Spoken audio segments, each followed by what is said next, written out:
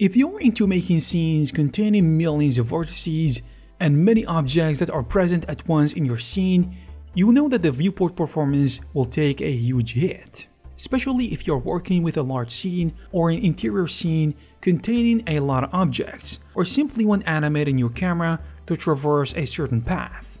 So you have probably wondered if Blender comes with a feature automatically hides all the objects that are outside of the camera's view.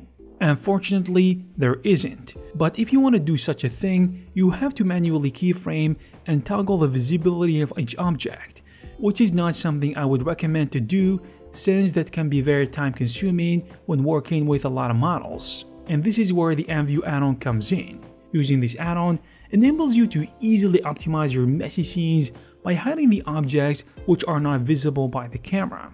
It even takes it a step further by offering a masking tool that can ignore and delete certain faces and parts of your meshes that do not appear in the scene. So using this add-on can help you significantly increase the performance of your viewport by reducing the amount of visible geometry in your scene, leaving only the parts of the objects that are visible by the camera. And it does all this without affecting the final render, because it is only masking areas of your scene that the camera doesn't get to see. To use the add-on, first install it. After that, you need to navigate to the add-ons tab in the M panel where all the magic happens. And to use the add-on, you just need to select the camera. Then all you have to do is select all the objects in your scene and click on hide. And voila! You will notice that all the objects which are outside of the camera view will be hidden. And a little window will appear on the bottom left. Inside the window, you will get a couple of settings. And to adjust these settings, you will have three main methods. First is frustum, which simply calls the objects outside of the camera view. The second is the distance method, which does what its name suggests. And lastly, the ray casting method that works by casting rays from the camera into the scene, only hitting the objects directly visible by the camera. And it gives you the option to customize the number of bounces each ray can make. After selecting the method that you prefer, you can select whether the objects are completely disabled in the render as well as in the viewport, and it is really up to you. The interesting thing about this add-on is the ability to make the object's visibility to keyframes, which works incredibly well if you are working with an animated camera, or if you have animated objects in the scene.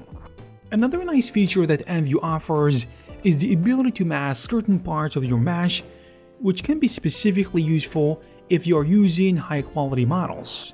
And it comes with three different methods: frustum and raycast, just like I mentioned earlier, in addition to the backface mode, which calls the geometry facing away from the camera.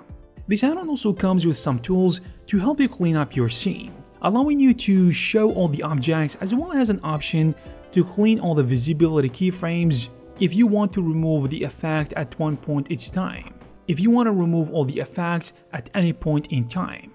But wait, there is more.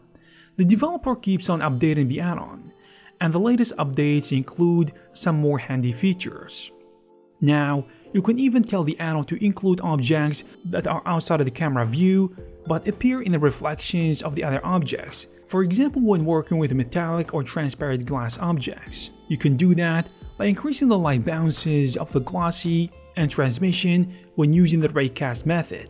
Also, you can now optimize your geometry node setup by generating a mesh of your camera's view boundaries, enabling you to easily use it as a boolean object to remove undesired meshes. And that's about it.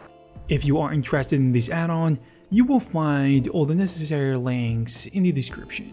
I hope you guys found this video useful and informative. If you did, please give it a thumbs up. You can also check some of our previous videos. Thank you very much for watching, and I will see you in the next one.